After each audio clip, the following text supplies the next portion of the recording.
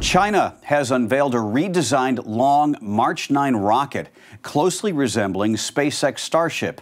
The updated design replaces the original three-stage configuration with solid boosters, introducing a two-stage fully reusable vehicle. The new Long March 9 features a first stage powered by 30 methane-fueled engines, each producing 200 tons of thrust. The design of the rocket, seen recently at a major airshow in China, aligns with SpaceX Starship, which uses 33 Raptor engines producing 280 tons of thrust each.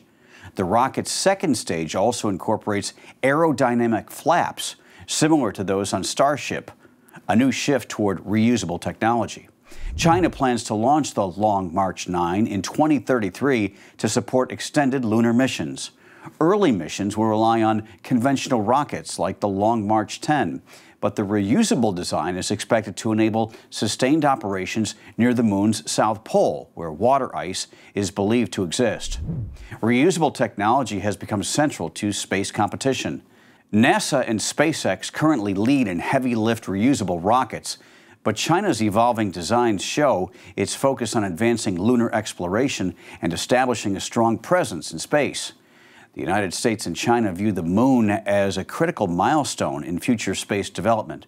For more of our unbiased, straight fact reporting, download the Straight Arrow News app.